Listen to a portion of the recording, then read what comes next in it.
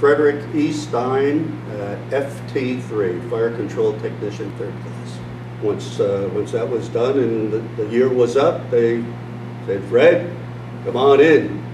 And they sent me over to Brooklyn Receiving Station to wait my orders, and orders came through for the USS Abbot destroyer, and stationed out of Newport, Rhode Island, which at that time was a very large Navy base, very large. Now it's been really scaled down.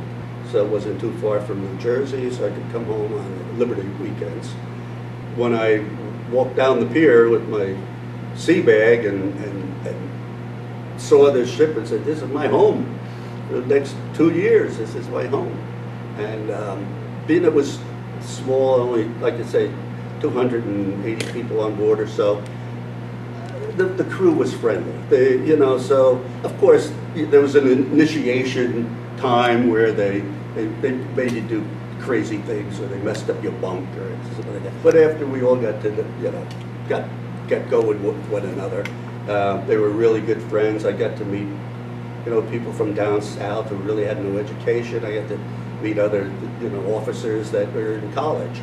So it was a good cross section of people.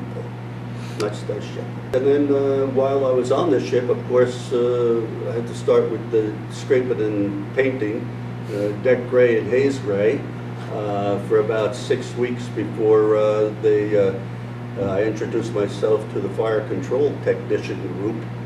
They maintain the radars and computers that control the positioning of the guns. So the gunner's mates load them, but the fire control technicians, through the radars and directors and computers, aim the guns at where they should go. So I was fortunate to get on the fire control technician team, and it was a small ship. The Abbot is 377 feet long, 39 feet wide. So you could see 2 of them would fit on a football field, so side by side. There was about 270 guys on board, give and take as time was required.